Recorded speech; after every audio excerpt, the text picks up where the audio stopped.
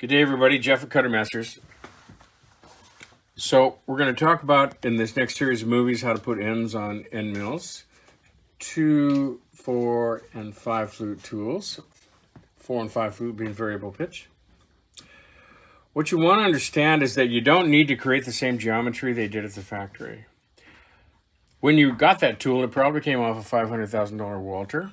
You might not be able to match that exact grind by hand because it's done on a numerically controlled machine. But you can do a perfectly suitable grind, which is your mission. You want to be able to do an end quickly that gives you the finish you want. Experiment with a little bit. You just have to observe the basics. The primary and secondary angles should be close to factory. You want to have a very good finish because carbide becomes fragile when the finish is not good. You want to make sure the corners are perfect and that all the flute lengths are the same.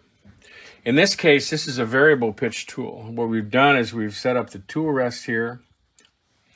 Like before, we flipped this bar has a flat on it. We flipped the bar around so that we could get some angularity to the setup. We've aligned everything so that we can approach it with this wheel.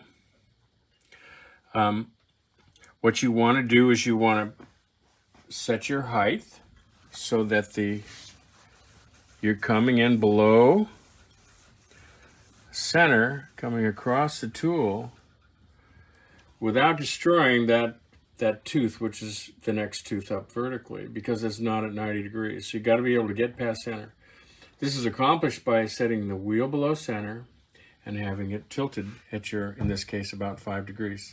So, and then when you just come across, it's pretty quick. You just load the next flute.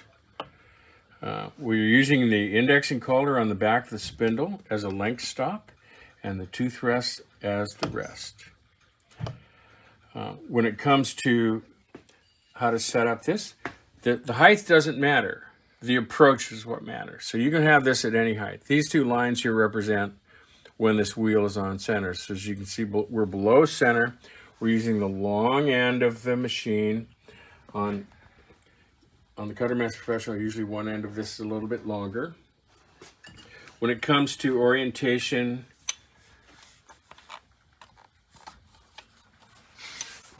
you want to have this orientation like so. You want to make it so the wheel's a little bit proud. So we're just coming just past 0 there. So you're now cutting with the very corner of the wheel, because the corner of the wheel does deteriorate as you're grinding on a resin bond wheel. Next, we'll do some grinds.